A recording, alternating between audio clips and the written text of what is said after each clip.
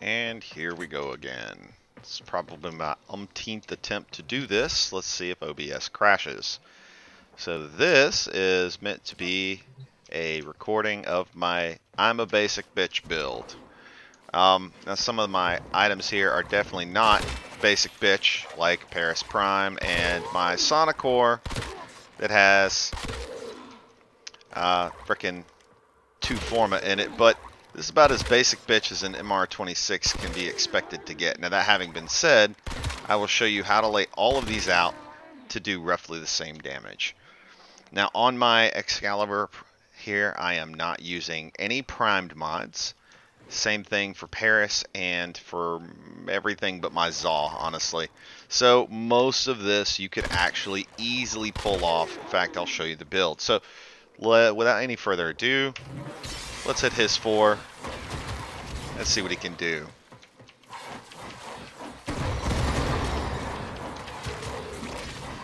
As you can see, we can carve these guys up like a Thanksgiving turkey.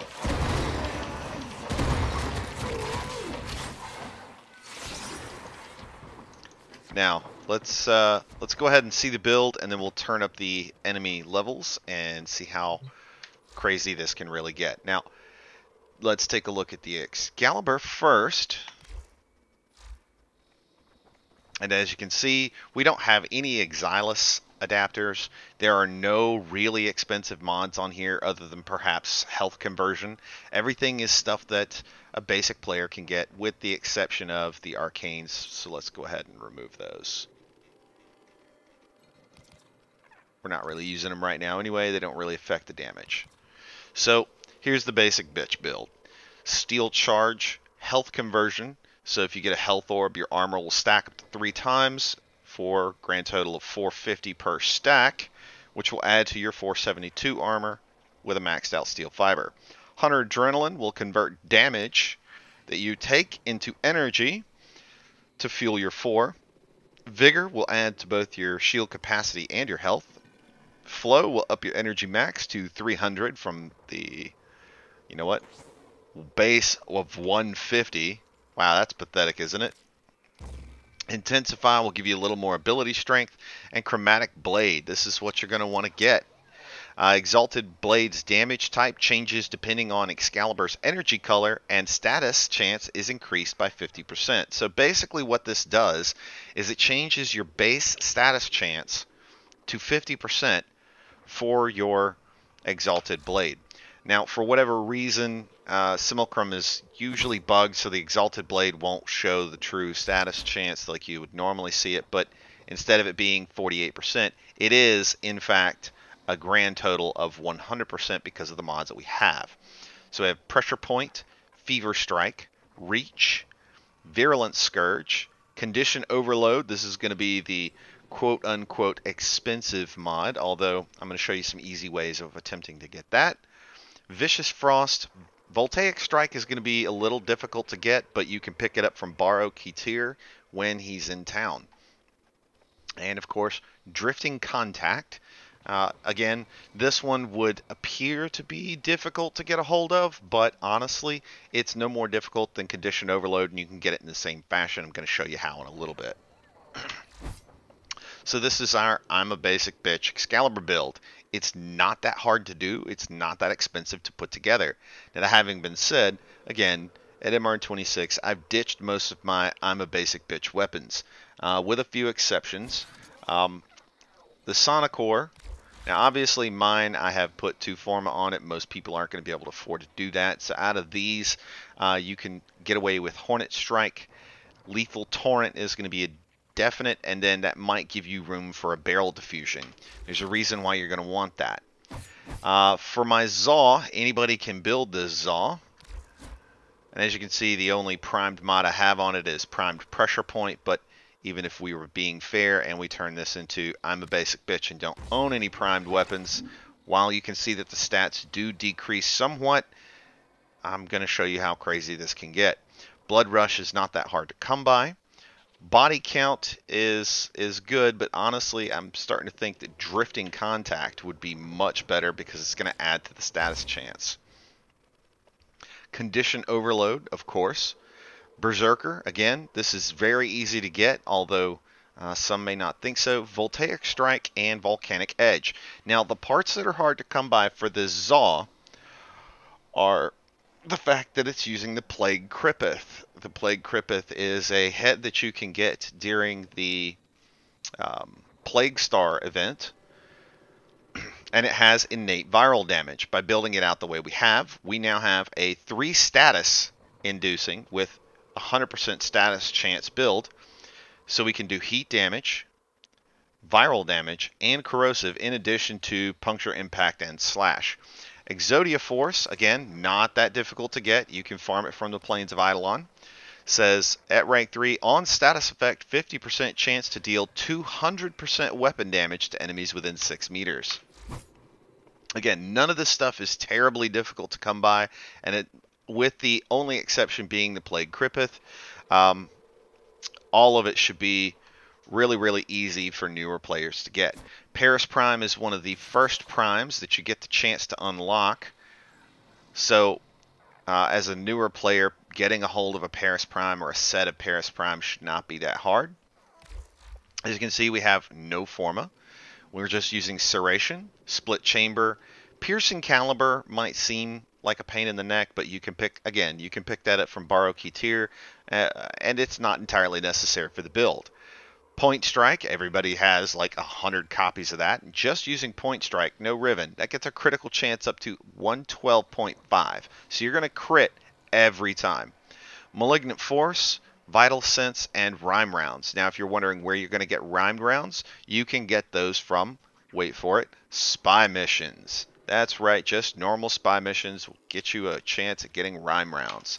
So, now that we've seen my I'm a basic bitch build, let's see how badass this basic bitch really can be. Let's turn the enemy level up. We're going to be fair and turn it up to about 80, because that is the point where most people start getting wrecked. Now, we're not going to give them the ability to come kick our asses just yet. We'll do that in just a minute.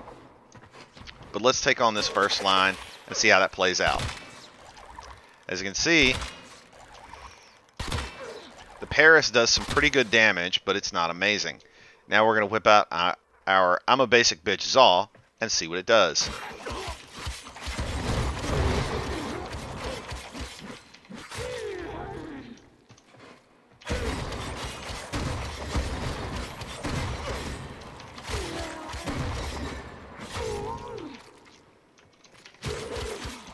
Wow, that's pretty effective, wouldn't you say?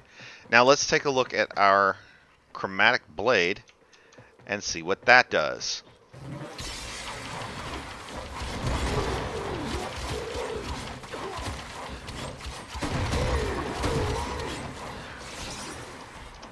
And what happens if we combine the two? This is where it gets really interesting. So we're going to take a couple of licks with this bad boy, switch over, and as you can see, we completely melt these guys. It only takes a few seconds. And I know what you're thinking. Yeah, but those guys are going to be standing still, letting me kick the shit out of them. What if you turn them on? How long can I live? Let's find out.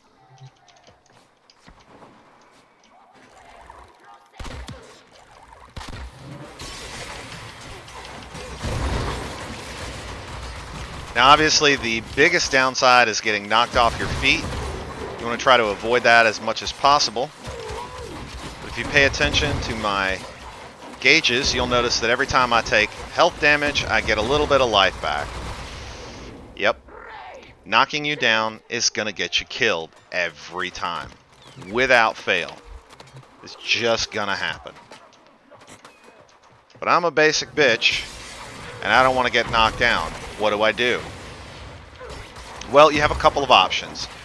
When Excalibur does his slide while he's in his 4, he temporarily blinds the enemies in his power range. If you can do this before you get knocked down, you have a pretty good chance of taking him out.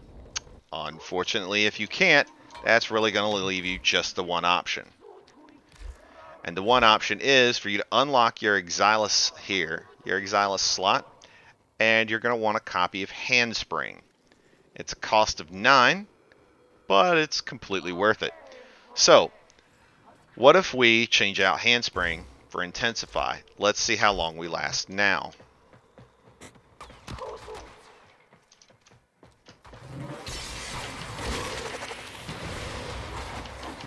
Oh, look at that. We got knocked down and we're right back on our feet. Now, obviously, without Intensify, it takes a little longer to kill them. But it's still completely doable.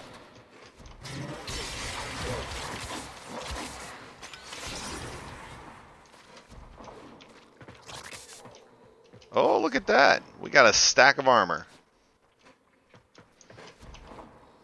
So let's see that in full.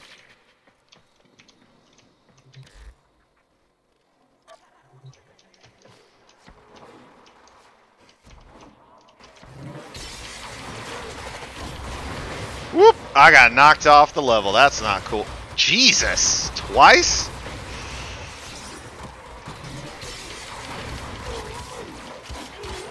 Well, that's definitely going to contribute to my death. So that is one thing that really just bugs the snot out of me about DE, is they spam knockdown.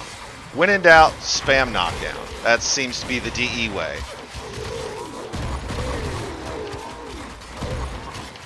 As you can see, when you're not getting bounced off the level every 3 seconds, our survivability is much, much, much better.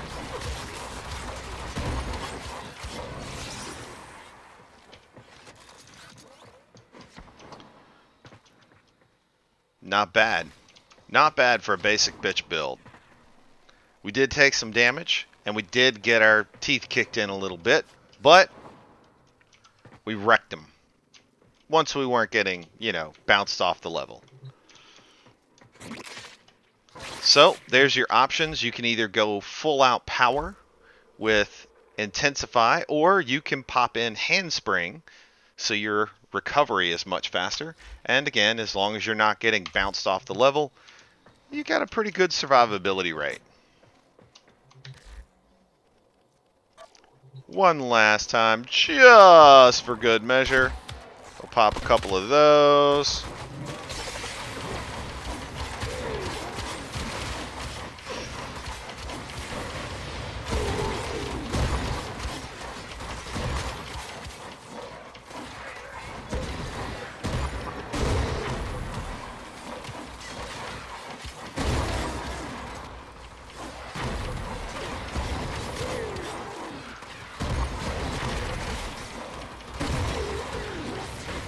Jesus, that's a lot of knockdown.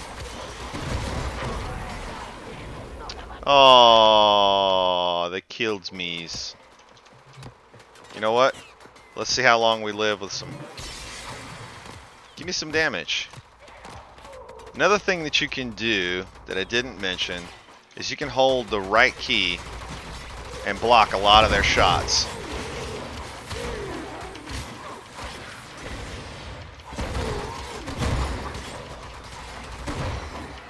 Now, if you're a seasoned player and you're looking at this, I'm a basic bitch build, you're probably thinking, well, that didn't do all that great. But think about this for a minute. There's no Forma on this Warframe. We haven't unlocked our Exilis adapter slot, and we're not using any primed mods at all. Not one. Wow, that's pretty crazy. So, wait. What if we did something crazy like, I don't know, used an Excalibur that has some primed mods and has a couple of Forma and has an Exilis adapter unlocked? You know what? That's a great question. Let's see what that looks like. So, we're going to pop that copy of Rage off of there. Let's see here. Where's Handspring? We're going to put Handspring on there. We're going to find Rage. We'll put the 7 cost on there. We're going to put a couple of Arcanes on here. Like Arcane Guardian, for example. And you know what? We'll pop a copy of Arcane Avenger on there. And now this will get pretty crazy. Now we'll upgrade the Exalted Blade. Oh no, pressure point. Yeah, we'll pop primed pressure point on there. We'll put primed reach on. Oh, we can't afford primed reach. Oh, sad me. Can we afford primed fever strike? Yes, we can. Now, let's see how much a not quite basic bitch Warframe can do.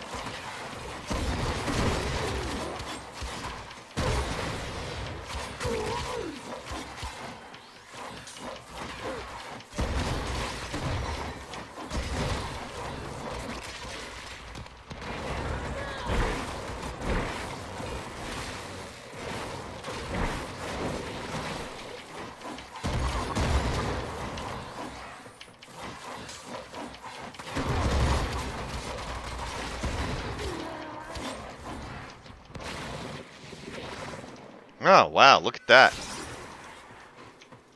Even with a somewhat advanced basic bitch layout, I still wrecked level 80s like they were children. So, yeah.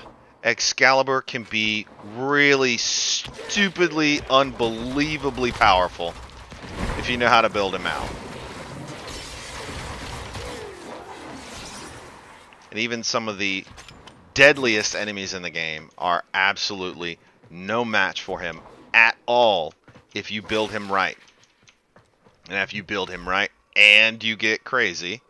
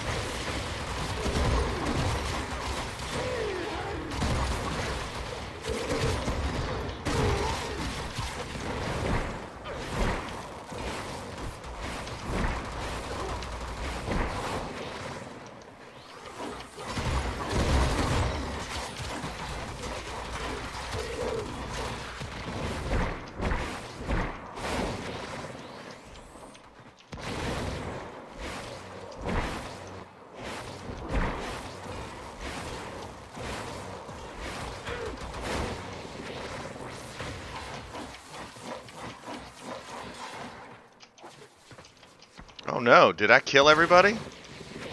Did I kill everybody and not die? That's kind of nuts, right? Oh no, I didn't kill everybody. Let's fix that right now.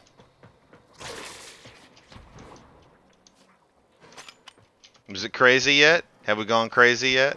Is it nuts? Yes. Yes, it is. There you go. So, one last time, here's the build for everybody that's, you know, I'm just starting the game, I don't have a lot of shit. You'll notice that the one thing that you absolutely positively need to do is you need to install an Orkin reactor. Again, those are not that hard to get a hold of. You can do any one of the community events. I think they're like 20 plat, and if you're just starting out the game, you should have about 125 plat that you can spend that will put quotes around this gift from DE. What it is it's to whet your appetite for the premium currency so you can do more cool shit. But it's worth the expense just to get you up to this point so that when you max rank your Excalibur, you can put on all these really cool, really inexpensive mods and take your Excalibur from something that's, oh dear God, I don't know if I'm going to live through this, to, yeah, watch this, kids. I hope you liked the video. If you like it, like it. If you don't like it, whatever you do, do me a favor, subscribe, link this to your friends, especially if they're interested in playing Warframe or if they're just getting started out. It's a really fun game, And for people at my level, the most fun you can have, honestly, is helping other people get to your level. All right, thank you guys for tuning in. I hope you have a happy new year. See you later.